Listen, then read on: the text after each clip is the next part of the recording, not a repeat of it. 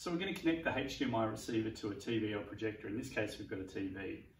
Now we could plug that directly in via HDMI, but many TVs struggle to reach. So we're going to use this HDMI extension cable to plug into a HDMI port on the back of the TV. We also need a micro USB cable to provide power. So these are the two cables we need as standard.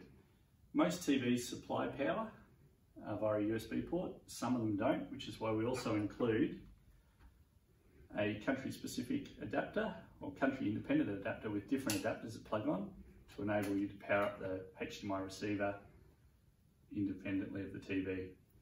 In this case, this TV does have a USB port.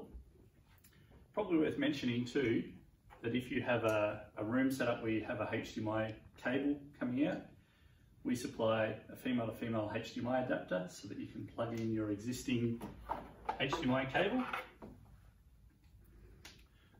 Or if you don't have HDMI, we also include a HDMI to VGA adapter so that you can plug in your older style TVs and monitors via VGA.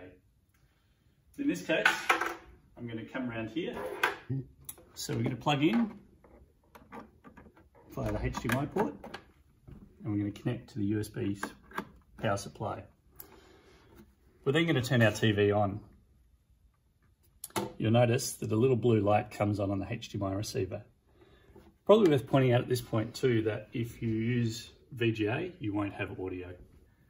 Once you've selected the right HDMI port, you should see the HDMI receiver connect. It takes about 20 seconds to power up, and when it is, it will show you ready to connect.